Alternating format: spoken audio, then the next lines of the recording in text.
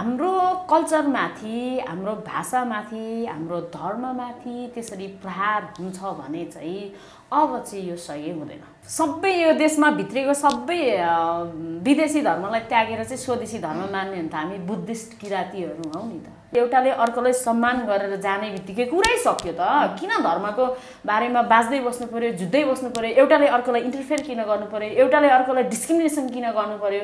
त्यो गीतमा के देखिएको छ भनेदेखि जिजसलाई आफ्नो पिता परमेश्वर मान्दै गर्दाखेरि हामी आफ्नो पिता परमेश्वर त बोम्बोलाई मान्छौँ नि त।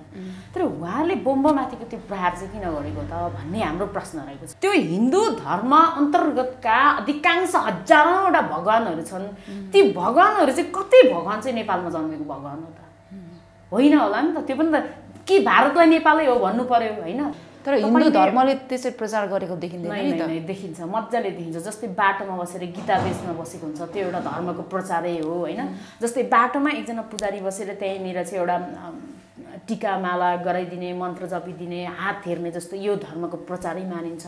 कमरेड प्रचण्डले पनि यो धर्म भनेको चाहिँ कम्युनिस्टको चाहिँ धर्म हुँदैन भन्दै उहाँले 10 वर्ष जनयुद्ध लडेर आउनु भएर पनि अन्ततगत अन्तमा आएर त गेरु वस्त्र नै उहाँले ग्रहण गर्नुभयो नि त। भनेको धर्म भन्ने चिज त्यस्तो कसैले चाहेर अथवा नचाहेर उसको त्यो भित्री जिनबाट त्यो एकैचोटि निस्केर जाने कुरा होइन। गौतम बुद्ध पनि आफैमा एउटा क्रान्तिकारी भगवान होइन, क्रान्तिकारी एउटा मान्छौँ नि त हामी। उहाँले जसरी आफ्नो परिवार, आफ्नो छोरा, आफ्नो फ्यामिली सुत्केरी एउटा आफ्नो श्रीमती सबै त्यागेर जसरी सबै सबथोक त्यागेर उहाँ जङ्गल बसेर एउटा त्याग र तपस्या गर्नुभयो, उहाँ आफैमा क्रान्तिकारी हो कि। धर्मनिरपेक्ष राष्ट्र भइसकेपछि उहाँले प्रचार गर्दै हिँड्नु पाउँदैन भनेर कालोमुसो दल्नु पर्यो, गलत हो एक चाहिँ। र क्रिस्चियनले भने प्रचार गर्दै बाटो बाटोको सबैलाई समात्दै चाहिँ तिमी क्रिस्चियन बन्नुपर्छ भनेर जबरजस्ती गर्दै आफ्नो धर्म चाहिँ स्वर्गमा के भन्छ पिता परमेश्वर उहाँले मानिदिनु भयो भने स्वर्ग पुग्छ भन्ने, बाँकीहरू सबैलाई शैतान भनेर देख्ने त्यो दृष्टि उहाँको गलत हो।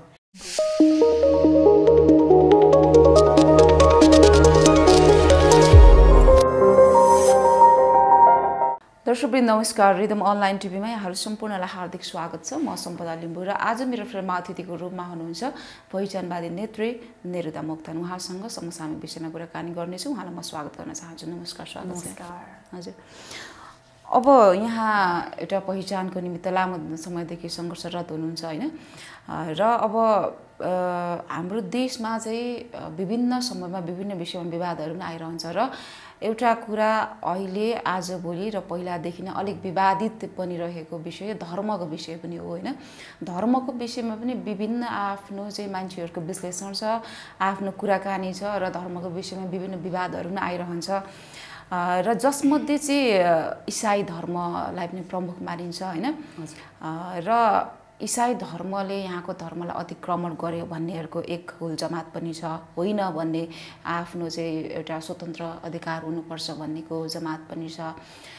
र भर्खरै मात्र एउटा गीत बनिएको थियो, यो तामाङ भाषा केही प्रयोग भएको र ड्रेसहरू पनि पहिरनहरू पनि त्यही खालको लगाएको। र यो मैले देखेको थिएँ, यो नेपाल तामाङ वोम्बो संरक्षण समाजले चाहिँ त्यसको चाहिँ विरोधको स्वरूप चाहिँ एउटा प्रेस विज्ञप्ति पनि निकाल्नु भएको थियो। त्यसमा चाहिँ क्रिस्चियनको कुराहरू, स्वर्ग जाने बाटो, प्रभुको महिमाहरू गाइएको कुराहरू पनि थियो होइन। हुन त यो गीत चाहिँ अहिले युट्युबबाट हटाइसक्यो भन्ने खालको कुराहरू आएको छ। तर तपाईँ एकजना नेत्री अभियन्ता भएको हिसाबले यी सम्पूर्ण कुराहरूलाई चाहिँ तपाईँ कसरी हेरिरहनु भएको छ, कसरी विश्लेषण गर्नुहुन्छ? अब सर्वप्रथम त तपाईँले अघि नै भनिहाल्नुभयो, धर्म भन्ने कुरा आफैमा विवादित छ।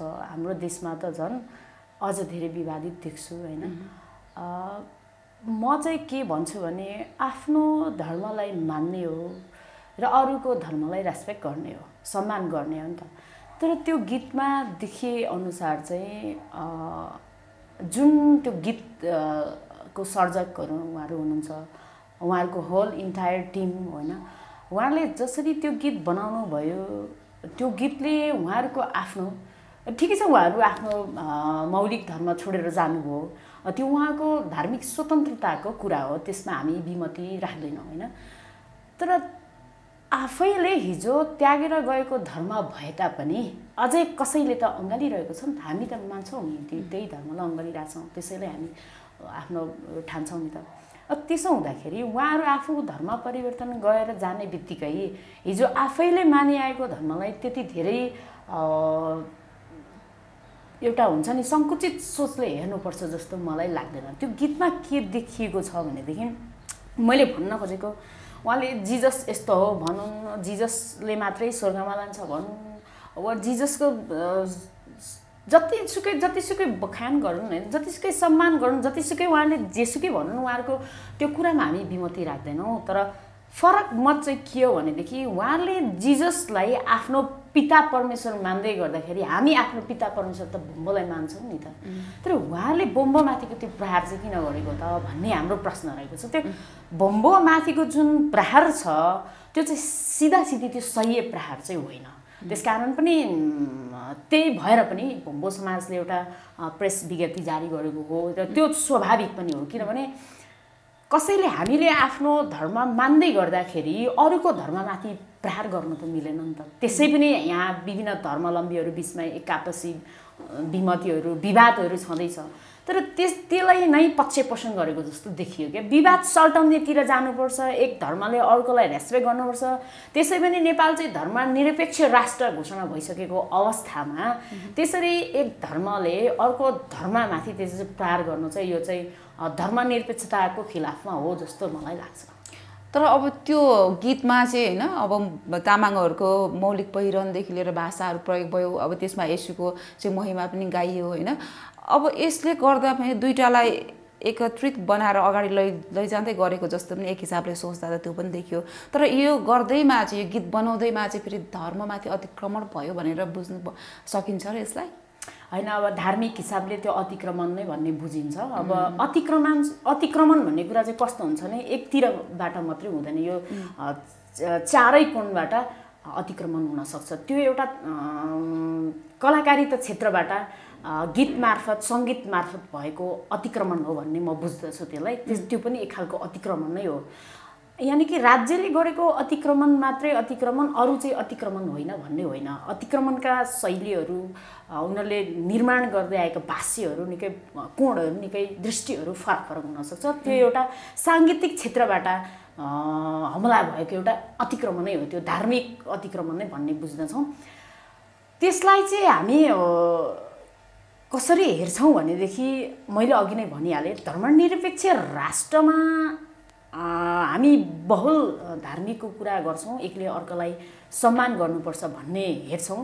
त्यसो हुँदा पनि कुनै पनि क्षेत्रबाट हामीले त्यसरी अतिक्रमण गर्न एउटा धर्मावलम्बीले अर्को धर्मावलम्बीमाथि त्यसरी आक्षेप लाउनु, आरोप प्रत्यारोप गरिरहनु राम्रो हो जस्तो मलाई लाग्दैन। त्यसकारण तपाईँले भन्नुभयो यो जस्तै धर्ममाथि चाहिँ यो अतिक्रमणै होइन, एउटा साहित्यिक क्षेत्रबाट यसरी कसरी अतिक्रमण देखियो भन्नुभयो। यसलाई चाहिँ हामी कसरी चिरेर लानुपर्छ भन्दाखेरि अनि अर्को चाहिँ तपाईँले मैले सोच्दा बिर्सिस अर्को चाहिँ जस्तै उहाँले ड्रेसअप त तामाङकै गरिरहेको छ।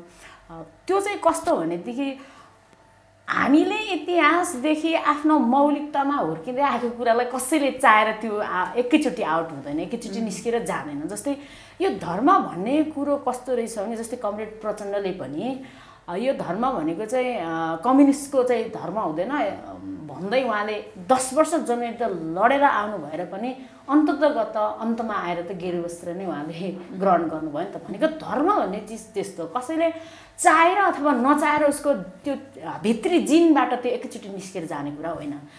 त्यहाँ देखिएको त्यो गीतमा देखिएको गतिविधिले त्यही दर्शाउँछ। जबकि उहाँको जिनमा त उहाँ त तामाङ हो नि त, क्रिस्चियन हुनुभन्दा अगाडि ऊ तामाङ थियो। यद्यपि हाम्रो समुदायमा त हामी त अझै के भन्छौँ भने हामी बुद्धिस्ट हुनु अगाडि पनि तामाङ थियौँ कि, बुद्धिस्ट पनि पछाडि हामी बुद्धिस्ट भएका हौँ। त्यो बुद्धिस्ट हुनु अगाडि हामी भोन्बो थियौँ, भोन्बोलाई मान्थ्यौँ भनेको हामी धामी झाँक्री प्रकृतिक पूजक नै हौँ। र त्यसो हुँदाखेरि हामी क्रिस्चियन हुनुभन्दा अगाडि तामाङ त स्योरै थियौँ, अझ बुद्धिस्ट हुनु अगाडि पनि हामी तामाङ थियौँ क्या।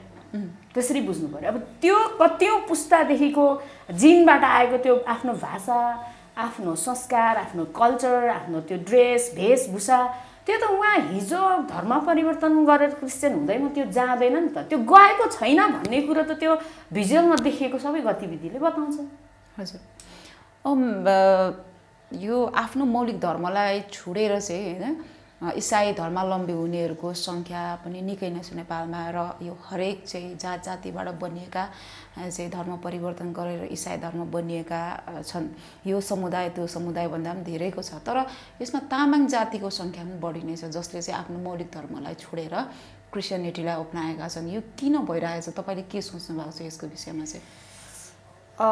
यसमा चाहिँ सबैभन्दा पहिला त अब आर्थिक हिसाबले हाम्रो समुदाय राज्यले एक खालको वर्गीकरण गरेको वर्गमा हेर्दाखेरि हाम्रो समुदाय अलिक विपन्न वर्गको समुदायमा पर्छ हैन। जब चाहिँ मानिस आर्थिक रूपमा कमजोर भइसकेपछि धर्मको आड लिने गर्दो रहेछ भन्ने मैले बुझेँ, र पछिल्लो समयमा क्रिस्चियनिटीबाट आएको एउटा आर्थिक सम्पन्नताको एउटा आश्वासनहरूले बारेको त्यसमा हाम्रो समुदायको मानिसहरू फस्दै गएको हो कि भन्ने मेरो बुझाइ हो। त्यसको लागि चाहिँ आर्थिक हिसाबले हाम्रो समुदाय पछि पर्नुमा यो राज्यको कारणले हो।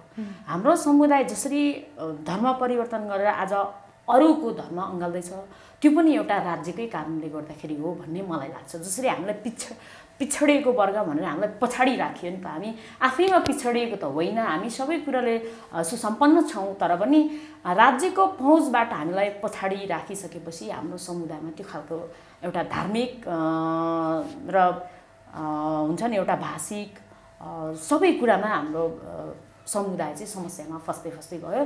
एउटा ज्वलन्त उदाहरण त्यही धर्मकै कुरा पनि हो। तर म के भन्छु भने धर्मको कुरामा म अब फेरि यस्तो होला कि साथीहरूको सोच के होला भने मैले क्रिस्चियनको विरोध गरेँ, म कहिले पनि कुनै पनि धर्मको म कहिले पनि विरोध गर्दिनँ। म मेरो आफ्नो धर्मलाई मान्छु र अरूकोलाई म रेस्पेक्ट गर्छु। अब जिजस पनि एक खालको क्रान्तिकारी नै हो होइन। उहाँले जसरी आफू चाहिँ त्यसरी क्रुसमा चढेर आफूले बलिदान दिन तयार नभएको भएदेखि आज संसारभर एउटा यतिसम्मको क्रिस्चियन धर्म फैलिएर जाँदैन थियो। र अर्को कुरा गौतम बुद्ध पनि आफैमा एउटा क्रान्तिकारी भगवान होइन, क्रान्तिकारी एउटा मान्छौँ नि त हामी। उहाँले जसरी आफ्नो परिवार, आफ्नो छोरा, आफ्नो फ्यामिली सुत्केरी एउटा आफ्नो श्रीमती सबै त्यागेर जसरी सबै सबथोक त्यागेर उहाँ जङ्गल बसेर एउटा त्याग र तपस्या गर्नुभयो, उहाँ आफैमा क्रान्तिकारी हो कि। उहाँले त्यति नगर्नु भएको भए आज यो एसियाको विभिन्न राष्ट्रहरूमा बुद्ध धर्म मान्नेको सङ्ख्या ठुलो सङ्ख्यामा छ। एसियामा मात्रै नभएर पछिल्लो समयमा युरोप, अमेरिका, संसारभरि बुद्धिस्टहरू फैलिएको छ। अब हामी के कुरामा चाहिँ गर्व गर्छौँ भनेदेखि उहाँहरूको धर्म फैल्यो भनेर हामी गुनासो गर्दैनौँ कि स्वतन्त्र छन् त, आफू हामी कुन धर्म मान्ने भन्ने कुरामा हामी स्वतन्त्र छौँ, उहाँहरू स्वतन्त्र हुनुहुन्छ। उहाँहरूलाई जुन धर्म मान्न इच्छा छ त्यो धर्म अँगाल्न सक्नुहुन्छ। जस्तै क्रिस्चियन धर्म किन फैल्यो भनेर हामी गुनासो गर्ने हो नि त, आफ्नो राम्रो पाटोबाट हेर्ने हो नि त। हाम्रो बुद्धिस्ट धर्म पनि त त्यतिकै संसारभरि फैलिरहेको छ नि त, आफ्नो खुसीको कुरा हो नि त होइन। अब कति क्रिस्चियन छोडेर बुद्धिस्ट अँगाल्दै गरेको पनि छ एसियाको विभिन्न राष्ट्रहरूमा भनेदेखि कति बुद्धिस्टहरूले बुद्धिस्ट धर्मलाई त्यागेर क्रिस्चियनिटी अँगालेको छ। त्यो द्याट्स फाइन होइन, त्यो त्यस्तो ठुलो होइन कि। तर के चाहिँ गर्नु गलत हो भनेदेखि आफूलाई जुन इच्छा छ, मैले अघि नै भने त्यो धर्म मान्नुहोस्, तर आफूले अँगाल्दै गरेको धर्म मात्रै राम्रो देख्ने, अरू सबैको धर्म संस्कार, संस्कृति, कल्चर, भाषा, भेषभूषा सबै चाहिँ नराम्रो देख्ने, यो चाहिँ धर्मभित्र पर्दैन जस्तो मलाई लाग्छ। यो कुनै पनि धर्म होइन। विशेष गरिकन यो क्रिस्चियनलाई चाहिँ बढी मात्रामा विरोध चाहिँ हिन्दू धर्मबाट अथवा हिन्दू गुरुहरूबाट नै भएको देखिन्छ। र अब क्रिस्चियनहरूले पनि बाटोमा गएर प्रचार बाँडेको होइन, हाम्रो बाटोमा आउनुहोस् भनेर चाहिँ आफैले प्रचार प्रसार गर्दै हिँडिरहेको, र कतिपय स्थानमा त क्रिस्चियनहरूलाई चाहिँ कालो मोसो दलिएको घटनाहरू पनि सार्वजनिक बेलामा हुने गर्छ होइन। यो हिसाबले अब यो धर्मको यो प्रचार गर्नु चाहिँ कतिको सही हो या गलत हो, के हो यो चाहिँ? धर्मको नेपालभित्रको मात्रै कुरा गरौँ अहिलेलाई। धर्मको प्रचारको रूपमा हेर्ने हो भने हिन्दू अथवा चाहिँ क्रिस्चियन यी दुवै चाहिँ एकदम एक अर्कामा कसले बढी प्रचार गर्ने भन्ने जसरी नै उहाँहरू प्रचार गर्दै हिँडेको जस्तो देखिन्छ। जस्तै तर हिन्दू धर्मले त्यसरी प्रचार गरेको देखिँदैन नि त। देखिन्छ, मजाले देखिन्छ। जस्तै बाटोमा बसेर गीता बेच्न बसेको हुन्छ, त्यो एउटा धर्मको प्रचारै हो हैन। जस्तै बाटोमा एकजना पुजारी बसेर त्यहीँनिर चाहिँ एउटा टीका माला गराइदिने, मन्त्र जपिदिने, हात हेर्ने जस्तो यो धर्मको प्रचारै मानिन्छ। अथवा चाहिँ सानो ठाउँ अथवा सानो स्पेस पाउने बित्तिकै त्यो ठाउँमा लगेर चाहिँ सानो भए पनि एउटा ढुङ्गा ठडाइदिइहाल्ने, त्यो पनि धर्मको प्रचारै हो हैन। त्यहीँनिर मन्दिर बनाइदिइहाल्ने, त्यो पनि धर्मको प्रचारै हो हैन। अब त्यसलाई धर्मको प्रचारै भन्छौँ क्या हामी। जस्तै काहीँ अनि त्यो जस्तै त्यो कमण्डलु बोकेर उहाँहरूले चाहिँ अब पुरै त्यो आशीर्वाद घरमै गएर आशीर्वाद दिँदै उहाँहरू 5-10 रुपियाँ कलेक्सन गर्दै पनि हिँड्नुहुन्छ, धर्मगुरु हिँड्नुहुन्छ त्यसरी, त्यो पनि धर्मको प्रचारै हो। प्रचारको शैली फरक होला तर त्यो प्रचारै हो क्या। त्यसो हुँदा क्रिस्चियनलाई पनि तिमी प्रचार गर्न पाउँदैनौ भन्ने कुरा धर्मनिरपेक्ष राष्ट्र भइसकेपछि उहाँले प्रचार गर्दै हिँड्नु पाउँदैन भनेर कालोमुसो दल्नु पनि गलत हो एक चाहिँ। र क्रिस्चियनले भने प्रचार गर्दै बाटो बाटोको सबैलाई समात्दै चाहिँ तिमी क्रिस्चियन बन्नुपर्छ भनेर जबरजस्ती गर्दै आफ्नो धर्म चाहिँ स्वर्गमा के भन्छ पिता परमेश्वर उहाँले मानिदिनु भयो भने स्वर्ग पुग्छ भन्ने, बाँकी अरू सबैलाई शैतान भनेर देख्ने त्यो दृष्टि उहाँहरूको गलत हो। त्यसो हेर्दाखेरि म दुवै पक्षको चाहिँ गल्ती नै छ भन्ने बुझ्छु क्या। अब एउटाले अर्कोलाई सम्बोधन गरेर एउटाले अर्कोलाई सम्मान गरेर जाने बित्तिकै कुरै सक्यो त। किन धर्मको बारेमा बाँच्दै बस्नु पर्यो, जुझ्दै बस्नु पर्यो? एउटाले अर्कोलाई इन्टरफेयर किन गर्नु पर्यो? एउटाले अर्कोलाई डिस्क्रिमिनेसन किन गर्नु पर्यो? एउटाले अर्कोलाई ह्युमिलेसन किन गर्नु पर्यो? ह्युमिलेट किन गर्नु पर्यो? एउटाले अर्कोलाई सम्मान गरेर जाउँ न। सोलुसन त त्यता होला नि त। अब हामी तपाईँ क्रिस्चियन, म हिन्दू, म बुद्धिस्ट भनेर हामी तिनतिर तिन चुलो उभिएर तिनजना झगडा गरेर बस्ने कि तिनजनाले एउटाले अर्कोको धर्मलाई सम्मान गर्दै जाँदाखेरि राम्रो हुन्छ, त्यो बाटोतिर जाने होला नि त। हजुर, अब हिन्दू धर्मावलम्बीहरूले चाहिँ के भन्नुहुन्छ भने अब यो क्रिस्चियन धर्म भनेको विदेशी धर्म होइन, यो आयातित धर्म हो, तर हिन्दू चाहिँ यहाँको मौलिक हो। त्यो हिसाबले चाहिँ यो धर्मले चाहिँ जुन खालको काम गरिरहेछ त्यो गलत हो भन्ने खालको उहाँहरूको कुरा छ कि।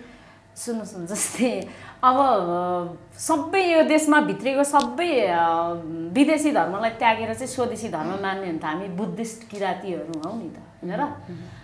किराँत पनि कतिले धर्म भन्छन्, कतिले सभ्यता भन्छन्। म चाहिँ किराँतलाई चाहिँ म सभ्यता भन्न रुचाउँछु, किनभने मैले अहिलेसम्म इतिहास अध्ययन गर्दै आउँदाखेरि यो धर्म भन्दा पनि किराँतलाई सभ्यता भन्दा राम्रो हुन्छ। तर पछिल्लो समयमा कतिले किराँतलाई धर्म पनि मान्ने गर्दछ। त्यसमा किराँत र बुद्धिस्ट धर्मलाई मात्रै अँगालेर जाउँ न त ल, छोड्न सक्नुहुन्छ त सबैले। स्वदेशीले मात्रै अँगालेर जाने हो, विदेशी चाहिँ सबै छोडिदिउँ भन्नुहुन्छ भने सक्नुहुन्छ त? सक्दैन होला नि त। अब जस्तै हिन्दू कसरी हिन्दू यहाँको कुन चाहिँ हिन्दूको कुन चाहिँ भगवान नेपालमा जन्मेको छ ल त? त्यो त भारतको अधिकांश ठाउँमा जन्मिएको भगवानहरूको उयो छ नि त होइन। त्यसो हुँदाखेरि त कि हामीले कि हिन्दूलाई पनि विदेशी धर्म भनिदिने त? अब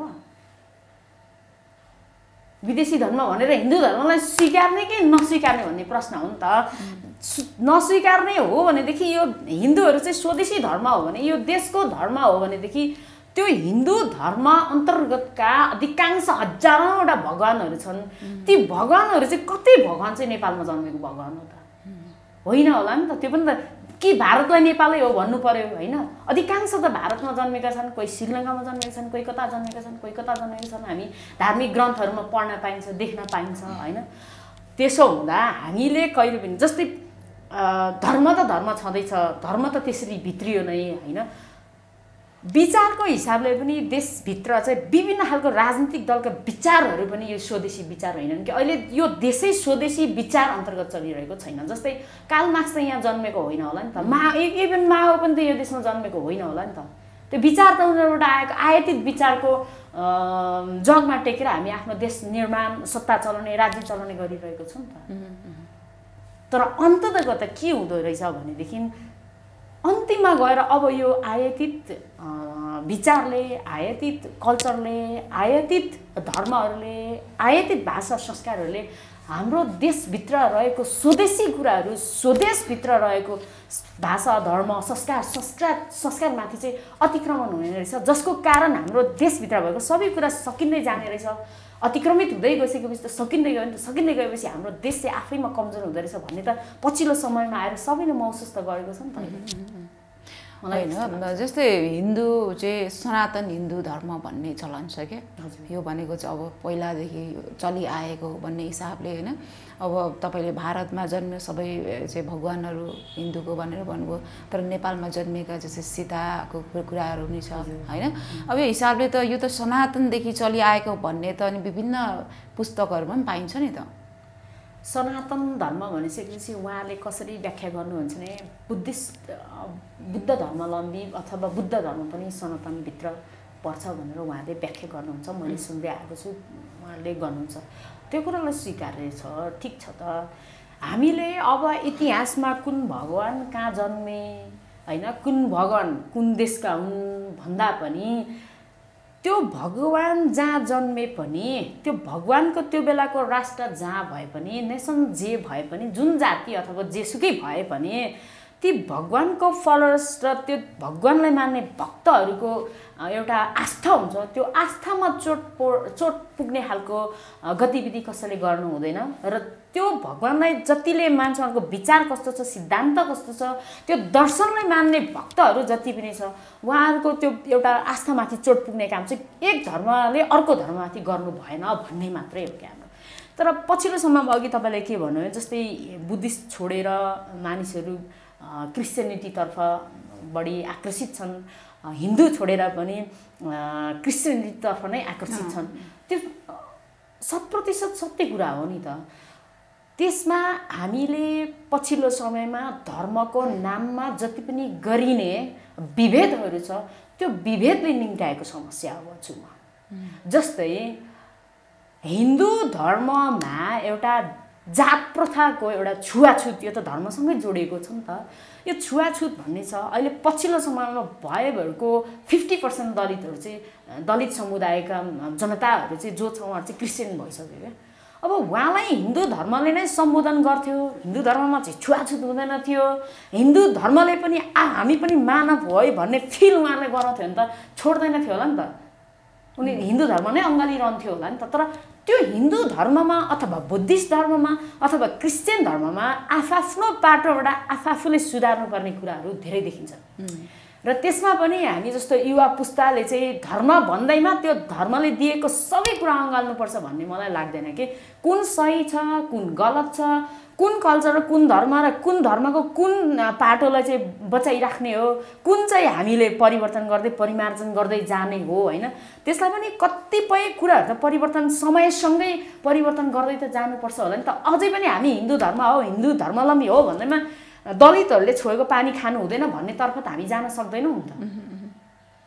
ती कुराहरूलाई सुधार्दै जाने हो भने त आफ्नो धर्म छोडेर अरूको धर्मलाई अँगाल्न पनि त जाँदैन थियो होला नि हामीमा आफैमा पनि कमजोरी हेरौँ न आफ्नो धर्म छ किन छोडेर गइस् भनेर गाली नगरौँ क्या किन गयो त्यसको रिसर्च गरौँ क्या अनि हामीले सुधार्नको लागि आफ्नो धर्म बचाइराख्नको लागि के कुरामा सुधार गर्नुपर्ने रहेछ के कुरामा सुध्रिनुपर्ने रहेछ कुन कुरालाई चाहिँ अगाडि लैजाँदा राम्रो हुन्छ कुन कुरा अझै अब आउने पुस्तालाई बाँड्दा राम्रो हुन्छ छोडिराख्दा राम्रो हुन्छ विगतमा जे जस्ता गल्ती भए पनि धर्ममा राजनीतिमा कल्चरमा भाषामा संस्कारमा संस्कृतिमा भूगोलमा देशमा विश्वमा होइन जे खालको गल्ती भए पनि अब हामीले कसरी नयाँ पुस्ताको समाज चाहिँ कस्तो खालको समाज निर्माण गर्दै अगाडि जाने त अब हामीले गर्नुपर्ने भाष्य निर्माण गर्नुपर्ने भाषीहरू चाहिँ कस्तो खालको निर्माण गर्दै जाने त भन्नेतर्फ त हामी युवा पुस्ताले सोच्ने कुरा होला यसमा चाहिँ क्रिस्चियनको सवालमा चाहिँ डलरको कुराहरू नै आउँछ क्या डलरको चाहिँ लोभमा चाहिँ क्रिस्चियन धर्मलाई अँगाल्छ भन्ने खालको त म्याक्सिमम त्यो खालको चाहिँ उहाँहरूलाई आरोप पनि छ अब त्यो कुरामा चाहिँ भित्रीसम्म गएर आजसम्म मैले अध्ययन गर्दाखेरि मैले कहीँ डलर बाँडेको मेरो आँखाले नदेखेको हुँदाखेरि त्यो कुरालाई हो भन्न म सक्दिनँ अब आउँछ आउँदैन त्यो उहाँहरूको पनि एउटा कस्तो हुन्छ भने पोस्ट एन्ड पोजिसन हुँदो रहेछ उहाँहरूको पनि जस्तै हुन्छ नि पास्टरभन्दा ठुलोको पास्टरभन्दा सानोको टिमभित्र पनि उहाँहरूको कोर टिम पनि उहाँहरूको पनि हुँदो रहेछ होइन त्यसो हुँदाखेरि त्यो भित्र के आउँछ के आउँदैन एनजिओबाट चल्छ अथवा आइएनजिओबाट चल्छ उहाँहरूको फन्ड कहाँबाट आउँछ के आउँछ त्यो आजसम्म मैले नदेखेको कुरा हुँदा म त्यो अरूले भनेको भरमा होला त नि डलर नै खान्छ होला भन्न चाहिँ म सक्दिनँ तर उहाँहरूको केही न केही त होला नि त अब सङ्गठन जस्तै कुनै पनि चर्च चल्नको लागि फन्ड चाहिएला त्यो उहाँले कसरी व्यवस्था गर्नुपर्छ त्यो रिसर्चको कुरा हो होइन जस्तै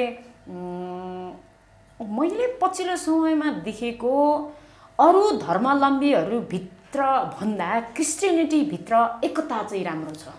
जस्तै एउटा क्रिस्चियनलाई थोरै सानो केही समस्या पर्यो भने सबैतिरको चर्चबाट चाहिँ उहाँहरूलाई चाहिँ सहयोग मिल्ने हैन। अनि कुनै पनि क्रिस्चियनको फर इक्जाम्पल एउटा क्रिस्चियनलाई चाहिँ क्रिस्चियन विद्यार्थीलाई चाहिँ बाहिर स्कलरसिप मिलाइदिनु पर्यो पठाइदिनु पर्यो भने उहाँहरूले कसरी हुन्छ सबैतिर एउटा मिलेर एउटा त्यो विद्यार्थीको लागि व्यवस्था गराइदिने। जस्तै एउटा क्रिस्चियनलाई नराम्रो भयो अथवा केही दुख्यो घाउ चोट लाग्यो केही भयो भने सबैले प्रे गर्ने, जस्तै एक ठाउँमा जम्मा हुने, एउटाले अर्कोलाई हेल्प गर्नेदेखि लिएर क्रिस्चियनिटी भित्रको त्यो एकता चाहिँ राम्रो छ। त्यो चाहिँ मैले देखेको छु र त्यो एकता फेरि हामी देख्नु त बाहिर कल्चरली रूपमा त देख्छौँ तर भित्री रूपमा भावनात्मक रूपमा नै त्यति धेरै एट्याच चाहिँ अरू समुदायमा चाहिँ म देख्दिनँ फेरि। हजुर, अब तपाईँको अभिव्यक्तिबाट चाहिँ के कुरा प्रष्ट भयो भने जस्तै अब तामाङ समुदाय मात्र नभनौँ न, अब लिम्बूहरू छन्, राईहरू छन्, सबै जातका चाहिँ क्रिस्चियन अपनाउनेहरू छ नि त। त्यो हिसाबले क्रिस्चियनमा इसाई धर्ममा लागिसके पछाडि चाहिँ आफ्नो त्यो इसाई धर्मको कुनै पनि कार्यमा कुनै पनि विषयमा चाहिँ आफ्नो मौलिक धर्मको कुनै पनि कुरालाई चाहिँ प्रयोगमा ल्याउनु भएन भन्ने कुरा होइन यहाँको? होइन, ठ्याक्कै एक्ज्याक्टली त्यही हो। मैले अघि नै भने नि उहाँहरू जिजस क्राइस्ट भनेको संसारकै पिता परमेश्वर हो, उहाँ बिना हाम्रो सासै चल्दैन भन्नुहोस् होइन, जे गर्नुहोस् हामी रेस्पेक्ट गर्छौँ क्या, सबै धर्मको रेस्पेक्ट गर्छौँ होइन। तर यो चाहिँ नगरिदिनुहोस् कि जिजस राम्रो हो भन्दै गर्दाखेरि राम नराम्रो हो, शिव नराम्रो हो, जस्तै कि गौतम बुद्ध नराम्रो हो, हाम्रो 𝗠𝗂𝗶𝗵 झाँक्री नराम्रो हो, हाम्रो भाषा नराम्रो हो, कल्चर नराम्रो हो, जे कुरालाई हामी पुज्छौँ जुन कुरालाई हामी आस्था राख्छौँ त्यो नराम्रो हो नभनिदिनुहोस् क्या होइन। जस्तै अस्ति पनि एउटा डम्फुमा चाहिँ क्रुस राखेर बनाइदिनु भयो एकजना तामाङ दाइले, त्यसपछि त्यो हाम्रो तामाङ समुदायमा भयङ्कर नराम्रोसँग विवाद फैलियो। कसैले चाहिँ अब हाम्रो डम्फुलाई चाहिँ प्रमोट गर्दै लानको लागि यो पनि जरुरी छ भन्ने तर्क पनि गरे, कतिले चाहिँ होइन त्यसरी हुँदैन, हामीलाई आफ्नै तरिकाले आफ्नै मौलिकता माथि टेकेर चाहिँ प्रचार गर्दै लानुपर्छ, भलै ढिलै प्रचार होस् ढिलै प्रमोट होस् तर हामी सही बाटो हुँदै जानुपर्छ भन्ने तर्कहरू आए होइन।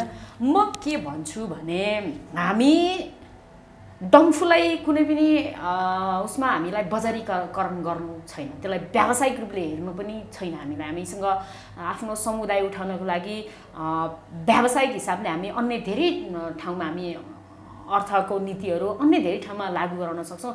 त्यसको लागि तामाङ समुदायको आर्थिक अवस्था सुधार्नका लागि त्यो डम्फुलाई नै प्रयोग गर्नुपर्छ भनेर म त्यो कुरालाई मान्दिनँ क्या। धेरै छ नि त, जस्तै हामी साँच्चै आफ्नो समुदायको लागि लड्ने नै हो, गर्ने नै हो, परिवर्तन गर्ने नै, हामी भूमि प्राप्तिको लागि लडाइँ गरौँ न, त्यो डम्फुले तामाङ समाजको अर्थतन्त्रमा चाहिँ सुधार ल्याउँछ भन्ने कुरा त बेवकुफ तर्क हो नि त त्यो होइन। म के भन्छु नि, त्यही भएर उहाँले डम्फु बनाइदिनु भयो, फेरि उहाँहरूको दोधार उहाँहरू आफै मैले अघि नै भने त्यो जिनमा पुस्तौँदेखि आएको कुरामा उहाँले चाहेर पनि फ्याँक्न नसकेको कुरा हो क्या त्यो। म बुद्ध धर्म छोडेर बोनहरू छोडेर यो तामाङको संस्कार संस्कृति सबै छोडेर म क्रिस्चियन बन्छु भन्दै गर्दा पनि उहाँले डम्फुको माया किन लाग्यो त होइन, डम्फुको माया किन लाग्यो त?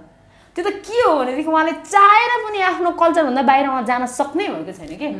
समभाव थाहा छैन के कारणले गर्दा उहाँले क्रिस्चियन अँगाल्नु भयो, त्यो उहाँहरूको आफ्नो बाध्यता होला, आफ्नो ठाउँमा उहाँहरूको आफ्नै तर्क होला, आफ्नै विचार होला होइन, आफ्नै समस्या होला, आफ्नै खुसी होला, के होला त्यो अलग कुरा हो। तर जाँदै गर्दाखेरि उहाँ त क्रिस्चियन भइसकेपछि त डम्फुको त उहाँलाई मतलबै नहुनुपर्ने हो होइन। हाम्रो जस्तै अघि हामीले जुन गीतको विषयमा कुरा गर्यौँ त्यो गीतको विषयमा पनि त त्यहाँ तामाङ ड्रेस लगाइएको छ, तामाङ भाषामा आप्पा र आमा भनिएको छ, भुम्बो भनेको छ, भुम्बो भनेको हाम्रो भाषामा झाँक्री धामीलाई भुम्बो भन्छौँ हामी होइन, ती भाषाहरू प्रयोग गरेको छ। तर उहाँ जाँदै गर्दाखेरि इफ उहाँको जिनबाट भित्रैबाट सबै इन्टरनली सबै बाहिर निकालेर फ्याँकेर जान सक्नुहुन्थ्यो भने त ती सबै छोडेर जान सक्नुपर्ने नि त, तर सक्नुहुन्न, जहाँ गए पनि सक्नुहुन्न क्या, त्यो सक्दैन। उहाँले नराम्रो भन्दै गर्दाखेरि त फेरि उहाँले त्यही कल्चरलाई किन झल्काउँदैछ त होइन, नराम्रो पनि भन्दै गर्ने, भुम्बो को रिमठिमको बाटोले हामी स्वर्गमा पुग्दैनौँ नि भन्दै गर्ने अनि फेरि त्यही रिमठिम अन्तर्गतकै भाषा पनि त्यही प्रयोग गरिएको छ ड्रेस पनि त्यही प्रयोग गरेको छ अत पुग्दैन भनेदेखि तपाईँ आफ्नो बाटो रोजेर आफ्नो बाटो लाग्नुहोस् न सबै कुरा छोडेर जानुहोस् न अब तपाईँ जुन कुरा छोडेर जाँदै हुनुहुन्छ त्यो पनि सँगै लिँदै हुनुहुन्छ जहाँ तपाईँ प्रस्थान हुँदै हुनुहुन्छ जहाँ जाँदै हुनुहुन्छ त्यहाँ पनि त्यही लिएर सँगै जाँदै नै हुनुहुन्छ फेरि त्यही कुरामा टेकेर त्यहाँ स्वर्ग पुगिँदैन पनि भन्दै हुनुहुन्छ त्यो त उहाँहरू बिचको त्यो एउटा कन्फ्युजनको कुरा हो नि त उहाँहरू आफै कन्फ्युजमा हुनुहुन्छ क्या त संस्कार त्यो जिनदेखि पुस्तौँदेखि हामी इन्डिजिनियसभित्र रहेको कल्चर भनेको त्यो हो नि त उहाँ जतिसुकै धर्म परिवर्तन गरौँ कि जेसुकै गरौँ कि सकिँदैन नि त उहाँ चाहिँ कम्युनिस्ट हुँ भने पनि धर्मलाई कहिले पनि सकिएन यी नेपालको कस्ता कम्युनिस्टहरू सबै गेरुवस्थाधारी भइसके यो सक्दैन कसैले पनि धर्मलाई छोडेर कल्चरलाई छोडेर हाम्रो यो स्वदेशमा जे छ कल्चर ती सबै त्यागेर चाहिँ म चाहिँ छुट्टै संसारमा जान्छु भन्दाखेरि त्यो चाहिँ कसैले सक्ने कुरै होइन रहेछ कि कति समयसम्म नास्तिक बन्छु भनेर म आफैले प्र्याक्टिस गरेँ क्या तर हामी त कल्चरली यस्तो खतरा ठाउँमा बाँधिएको रहेछ कि त्यो चाहेर पनि कोही यहाँ नास्तिक हुनेवाला छैन कोही कम्युनिस्ट हुनेवाला पनि छैन कोही चाहिँ आफ्नो धर्म छोडेर अरू धर्म अँगाल्दैमा स्वर्ग पुगिहाल्छ भन्ने पनि छैन धर्म नमान्दैमा नर्क पुग्छ भन्ने यहाँ कोहीसँग त्यस्तो खुद प्रमाण पनि छैन क्या हजुर अब यो अहिलेको हामीले जुन विषयमा कुराकानी गऱ्यौँ यो गीत अहिले त युट्युबबाट हटायो भन्ने खालको अलिकति त्यो चाहिँ जुन एउटा प्रेस विज्ञप्ति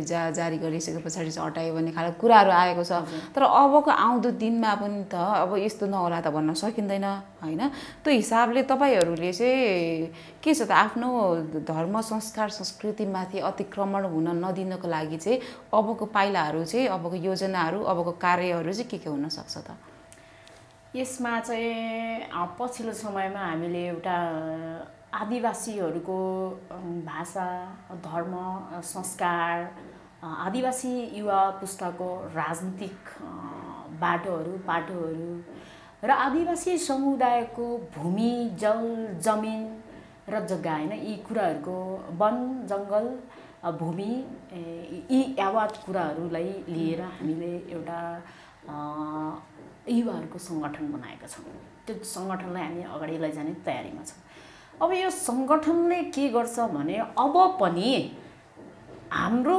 कल्चरमाथि हाम्रो भाषामाथि हाम्रो धर्ममाथि त्यसरी प्रहार हुन्छ भने चाहिँ अब चाहिँ यो सही हुँदैन त्यसमा हामीले कारबाही तथा हस्तक्षेपका केही क्षेत्रहरू तोकेका छौँ त्यो हामीसँग छ होइन त्यो तोकिएको क्षेत्र अनुसार अब भने भाषा धर्म संस्कार संस्कृति र भूमिमाथि अतिक्रमण गर्ने चाहे जोसुकै होस् सांगीतिक क्षेत्रबाट होस् अथवा धार्मिक क्षेत्रबाट होस् अथवा चाहिँ राज्यबाट हुने कुनै पनि किसिमको हस्तक्षेपहरू होस् ती कुराहरूलाई चाहिँ हाम्रो यो युवाको सङ्गठनले चाहिँ डटेर प्रतिकार गर्छ म यति भन्न चाहन्छु हुन्छ धन्यवाद यहाँको महत्त्वपूर्ण विचारको लागि धन्यवाद